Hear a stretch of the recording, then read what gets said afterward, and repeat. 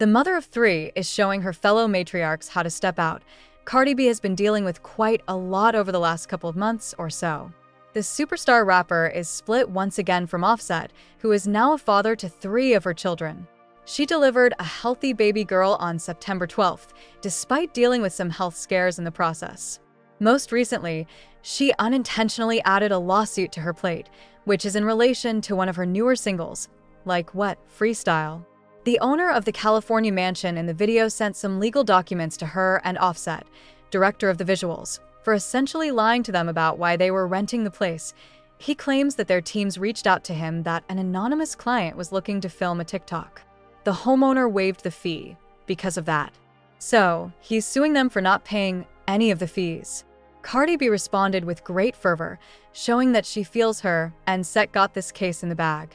So, yes, she's been through a lot, but now she's getting to enjoy some me time at Paris Fashion Week. The autumn run is here, and it kicked off this past Monday, September 23rd, according to TMZ Hip Hop. Not only is Cardi B in attendance for it, but she's also showing out in a grand way. There are some pictures/videos of the New York native in a bougie gold sequined and fringe dress. The garment is made by Paco Rabanne, and she is absolutely eating it up. You can tell by her big and inviting smile in the photos, as well as with the video she shared to X, Twitter.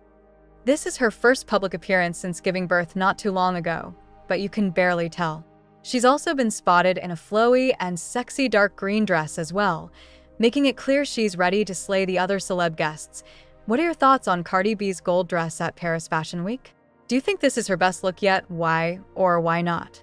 What's been your favorite look from her so far at this season's Week of Fashion?